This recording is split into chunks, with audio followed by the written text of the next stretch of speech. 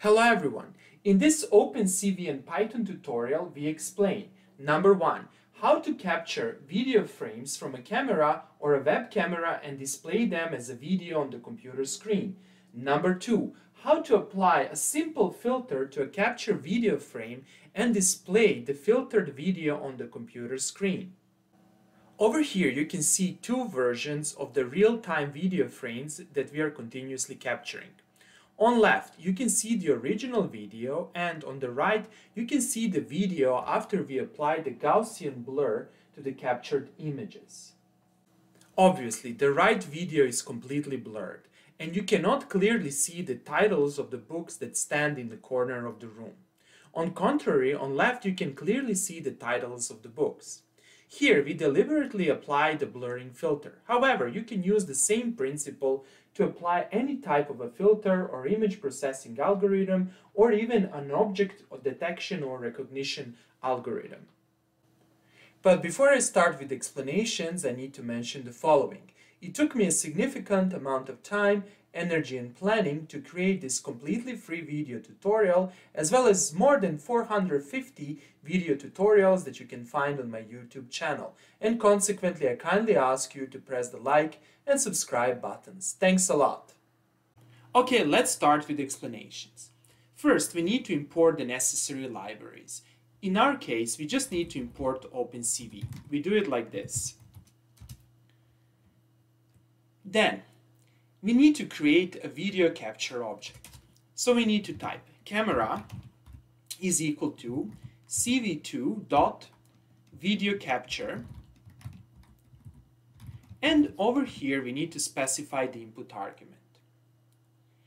The argument can either be the device index if we are taking images from a camera, or the file name of the video file if we want to load the video from the file. If only a single camera is connected to your computer, then the index is 0. On the other hand, if you have two cameras and you want to use, for example, the second camera, you will specify 1 over here. Okay, now let's double check if we are able to open the camera. We do it like this. If camera dot, and then we call this function, is opened, then we can print out a message. For example, the camera is successfully open. Okay, and in the case the camera is not open, we need to print a message. For example, print could not open the camera. Okay.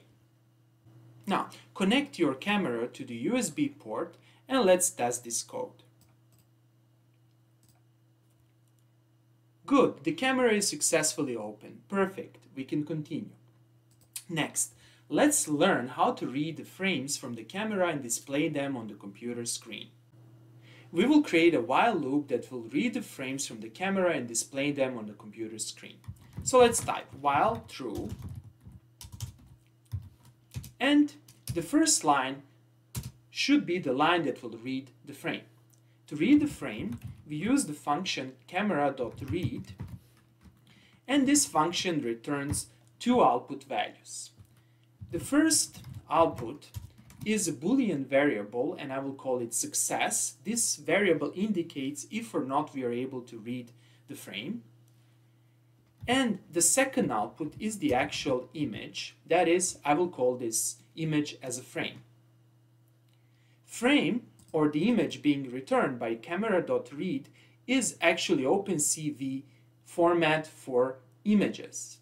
It's a NumPy array. If we cannot read the frame, we need to break this while loop. Consequently, let's write a simple if loop that will deal with that case.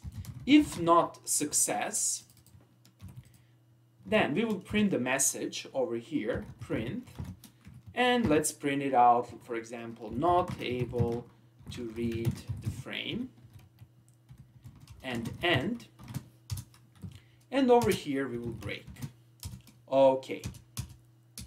Next, let's display the camera image. To do that, let's do this, cv2.imShow. Let's give a name to our window, let's call it camera video. And over here, we need to specify the second input argument, and the second input argument is actually our image. Okay, perfect. This while loop runs continuously and we do not have a way to stop its execution. We would like to somehow stop the while loop. For example, if a user presses a keyboard key C, the while loop should stop. Let us add this functionality to our code. To do that, we need to type the following. If cv2.waitKey with the argument of 1 is equal to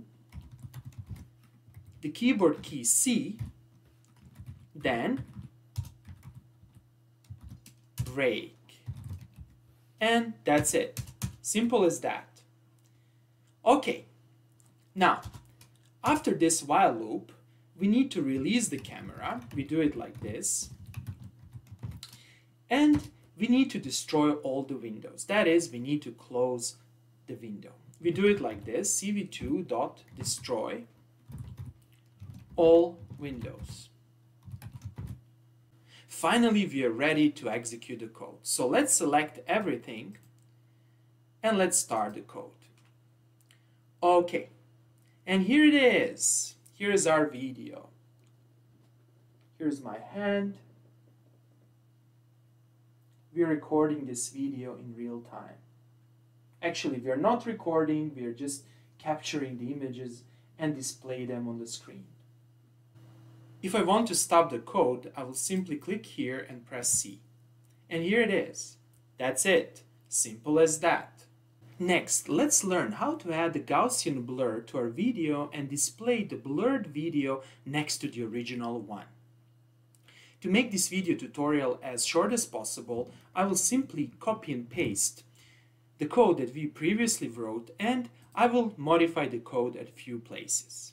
Here is the code that we originally wrote. Over here, after we grab a frame, we need to filter that frame or filter the image by applying the Gaussian blur. To apply the Gaussian blur, we use this function, cv2.Gaussian blur. The first input of this function is our image. In our case, it's called frame. The second input is a tuple consisting of two entries. The first entry is the Gaussian kernel standard deviation in the x direction. For example, let's specify 23. And here, it's very important to specify an odd number.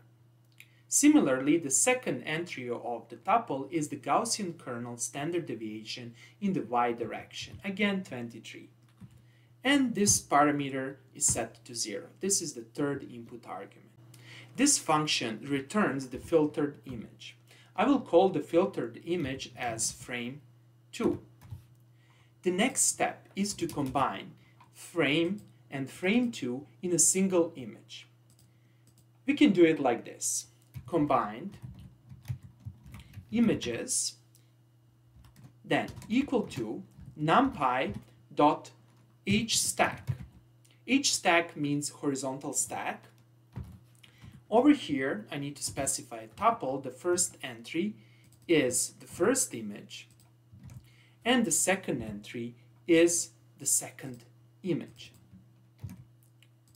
Okay, now, since we called the numpy function hstack, we need to go back to the top of the code and we need to import numpy. So we need to type import numpy as np.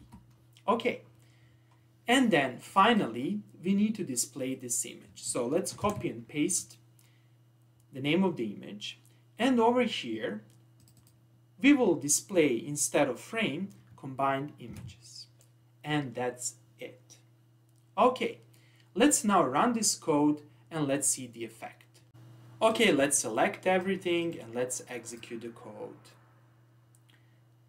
Okay, here it is. Looks perfect. Now you can clearly see over here that the image is blurred. This is the effect of applying the Gaussian blur. The Gaussian blur is actually a low-pass spatial filter. For example, over here you cannot read the title of the book. On the other hand, on the left side you can clearly read the title of the book. Okay, that would be all for today. I hope that you liked this video. If you like the videos I'm creating, please press the like and subscribe buttons, and see you in the next video tutorial.